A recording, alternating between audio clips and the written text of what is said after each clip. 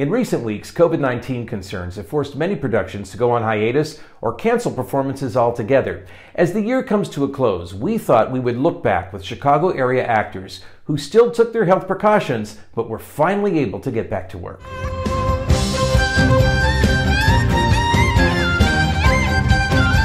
What was it like being in rehearsal all over again? The first day we all walked in and we saw, actual human beings in a room instead of on Zoom. I won't begin to pretend that I know. And to actually be inside of a room and to sing for the first time together, we all just cried. We all burst into tears. The first time we heard the band play, I think it was, a week and a half ago, it was just like, I couldn't believe what was happening. What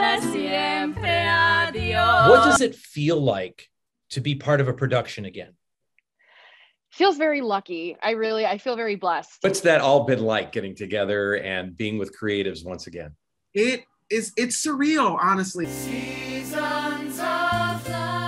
I'm so grateful and I'm so happy to be back doing what I love. To be back in a rehearsal room after COVID and not knowing whether or not we would be back in a rehearsal room ever, let alone with this show, it was overwhelming to say the least. Just even getting a daily call from a stage manager, like when I got that email, I was like, oh my God, it's a daily call. What was it like for you as an actor during lockdown? Some days were really hard, not gonna lie. What we do brings us joy. It's reinvigorating, it's renewing. And so to have all of that just kind of disappear overnight and indefinitely was very, very hard. What did it feel like once again mounting a live performance?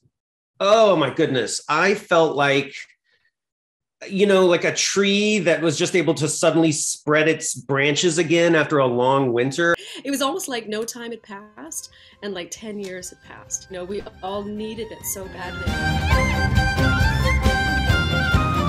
Most productions continue to move forward with vaccination requirements in place for the actors you see on stage, as well as the crew members working behind the scenes.